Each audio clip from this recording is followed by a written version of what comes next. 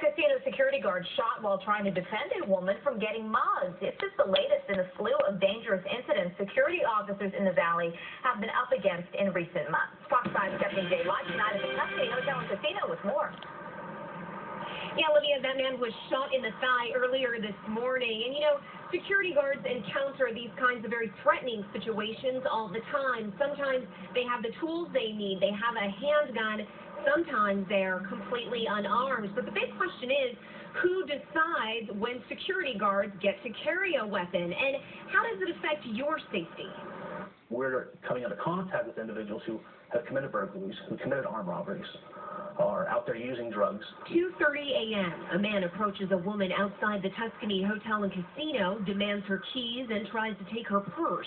A guard hears the commotion and tries to defend the woman and gets shot.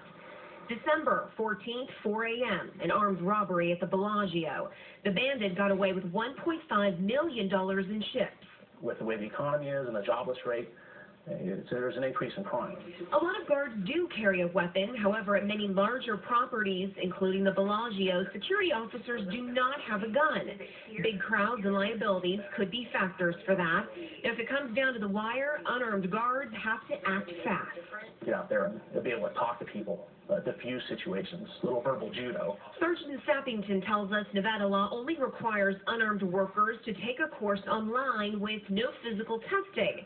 So showing dominance of any confrontation is vital. Command presence, that's very important, you know. Being able to voice yourself, have an appearance. If you look sloppy, people are going to take you for granted. Sappington's fellow guards are all former policemen, are equipped with weapons and highly trained. No matter what post, though, you're assigned to, with or without a weapon, the job has its risks.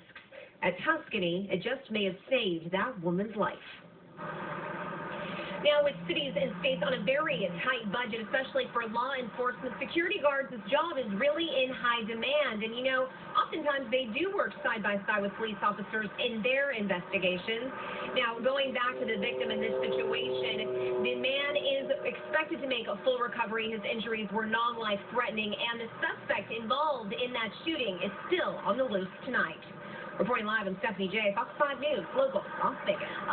Interesting information, Stephanie, and as you mentioned, plenty of these security officers are actually retired law enforcement officials who, I imagine, perceive the job as being less dangerous than what they did, say, for Metro or Henderson or North Las Vegas, but, I mean, obviously, it is a dangerous job.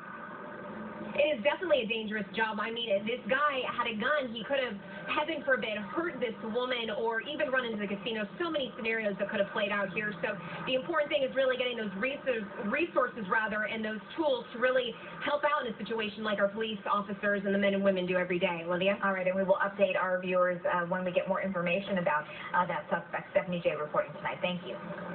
New details.